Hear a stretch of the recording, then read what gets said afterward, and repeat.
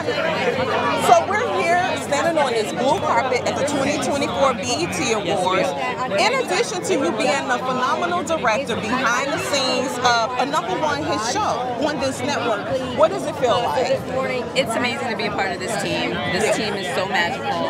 We are truly like a family, so it's family business on screen and off.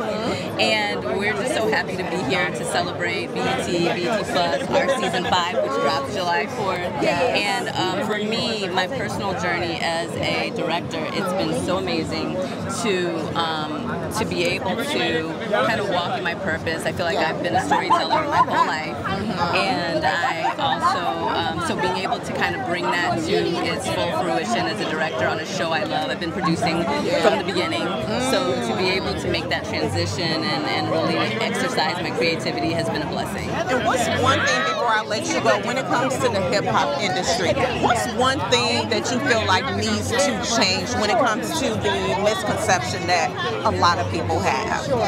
You know, it's hard because you don't want to put kind of boundaries on what people are expressing as their art, but there is some responsibility to what you're putting out to the youth and what you're encouraging them to be a part of. I don't know the answer. I think it's personal responsibility, and I've, you know, we worked with David Banner on our other show that's coming out, Family Business New Orleans, and he made an interesting comment about, you know, being in a different space in his life and not really wanting to always talk, like do those old songs, because that was just a different version. And I think as you grow and you shift and you change, so does your art. I love it. Thank you so much. I'll let you get inside. Thank you. Thank you.